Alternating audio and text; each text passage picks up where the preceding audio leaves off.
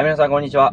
今日なんですけど、僕の家の近くのカレンデリアで500ペソ食べるまで帰れません。やってみたいと思います。日本円の1300円ぐらいでどれぐらい食べれるか検証していきたいと思います。はい、それではこちらのカレンデリアで食べていきたいと思います。70これ。チキン。Oh, 70? Oh, okay, okay. Padahal lang yan. Hold on one. We can sit here, right? はいはい。Padahal na lang. And then, How many isaw? 鶏の腸です。How many? Okay. How many pork barbecue? How much is the pork barbecue? 7. Okay. 10 of it. Plus ulo. Sabay na lang yan. Sabay na, okay lang. Pwede magpalit og red horse dala tamo naman. Red horse. Kiro. Okay. Okay, okay. Pila na tanan, ma'am? Pila ni ka rice da? Dua-dua. 2 Or ka rice? 4 rice. Sorry, what is this?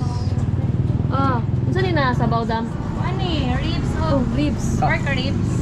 Chicken. Fish. Okay, okay. Can I get this one? Yeah. Sa ribs. Kulay? Pork? Sorry. Right. Oh, no, I think this is it. Okay. Yeah. Ribs lang dati. Yeah. Okay. Thank you very much. Okay. あちらが受付でですね、こちらの後ろがね、この人たちの多分お家になっております。はい、こちらのね、店内なんですけど、すごく綺麗です。こちらが隣のサリサリストアになっております。このようにですね、コーヒーとかジュースとかビールも売っております。こちらレッドホース飲んでいきたいと思います。Okay です。乾杯お疲れ様です。お疲れ様です。100 so 200 plus you ordered soup, right? The bulat. So 200 buray. 105, 115 plus 3, 118. Correct. Plus ice.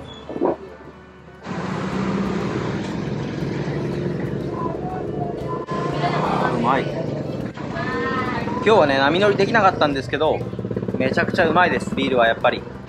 このね、フィリピンの生ぬるい風に当たりながら、今日も一杯やっていきたいと思います。レッドホースなんですけど、アルコールが 6.9% ぐらい入っております。個人的にはね、結構強めのお酒なんで、飲み応えもあって美味しいです。なんか 5% とかね、それぐらいの確かアルコール度数のサンミゲールとかあるんですけど、僕は全然レッドホース派なんで、レッドホース最高です。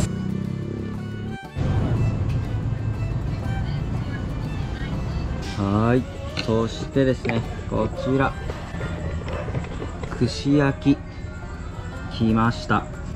もっとね、頼んでるんですけど、後で来ます。その分は鶏の腸3ペソなんで7円ぐらいです。これは鶏の腸7円。これがですね16円ぐらいです。豚の串焼き。ここ美味しいでしょ。めっちゃくちゃうまい。One more red horse. Why are you? ワンモレドホース、ワンモレドホース。 But I have to buy ice. うわ、何これ。うわ、ダメだって。ごめんね。ごめんなさい。いきなり席の後ろに彼女が座ってたんで、猫が。それだけもう美味しいよ。美味しい。よかった。美味しい。こちらが豚串が来ました。それではこちらの豚串食べていきたいと思います。焼きたてです。16円ぐらいです。すみません、これ豚串じゃなくて砂肝でした。すごい中までこうしっかりマリネードされてるんで、めちゃくちゃ美味しいです。竹好き、波乗り好きの人間にはもうフィリピン最高ですね。もう言うことないです、マジで。最高ですね。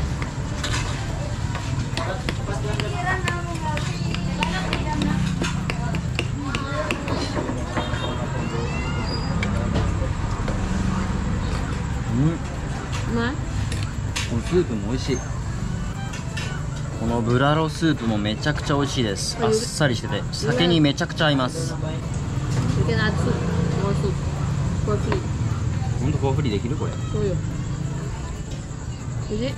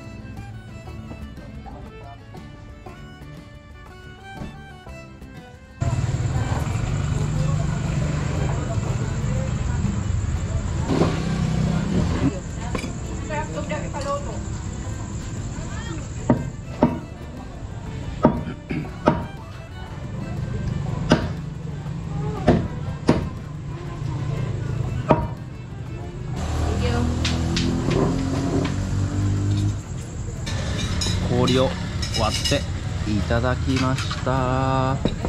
E plus 1 5 plus 1 1 5 plus 3 463 463ちょっと待ってよ。463 in yen 463 1046円。今1046円分こちらでですね飲んで食べてやってます。ビールはこれ2本目です。豚串5本と鶏のねこのでかい箸はめちゃくちゃでかい。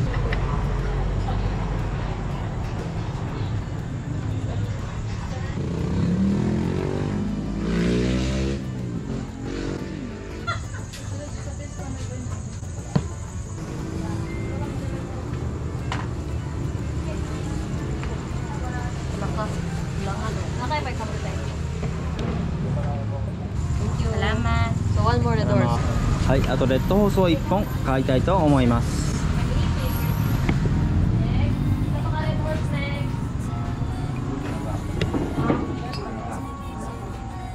あれだ、プレイメイクノーオープンでしょ。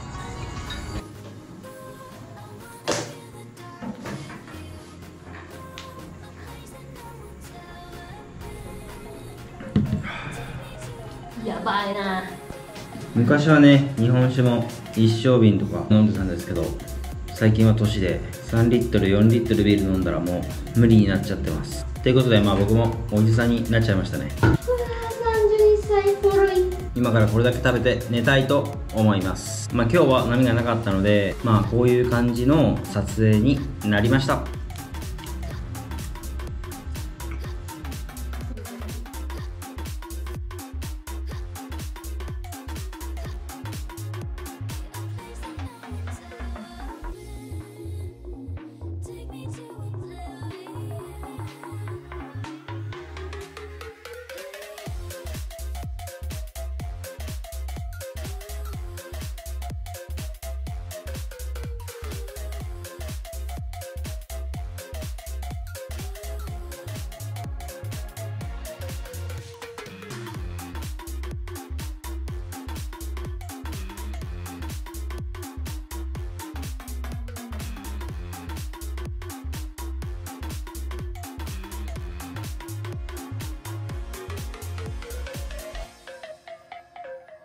この動画はフィリピン・ダバオから。チャンネル登録よろしくお願いします。それではまた次の動画で。